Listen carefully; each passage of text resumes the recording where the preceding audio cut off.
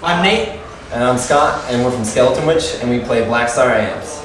We are just approaching our 10-year anniversary, so it's been quite a while since we've been playing. Nate and I met when we were college students, actually, and loved heavy metal more than we did school. So we started the band, and shit, 10 years later, here we are in New York, playing Blackstar amps.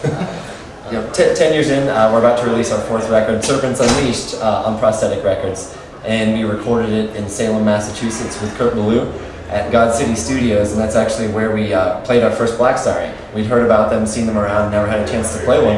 And in the studio it ended up being the majority of the guitar tone on the record. We did a blend of 3 different amps, and most of it was the Blackstar, and we loved it. So the last headlining tour we did 63 shows in 65 days in the US. I mean, if that gives you an idea of kind of the work ethic behind the band and you know, how we roll. But on the road is kind of where we thrive and where we like to be. So so we just get out there as much as we can. We've done many places in Europe. We just went to Puerto Rico a couple weeks ago for the first time.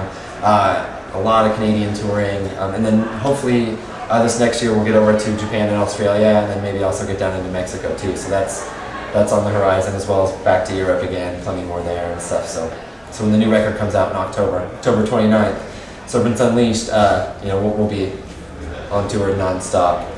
We're using the E-Series 1, the 100 watt E-Series head.